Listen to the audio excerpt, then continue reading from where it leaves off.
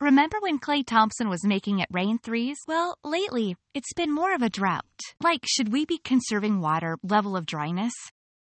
Klay's shooting stats are like my bank account after the holiday euro, way below what you'd expect. Under 40% on all shots? Even my grandma's asking if he's okay.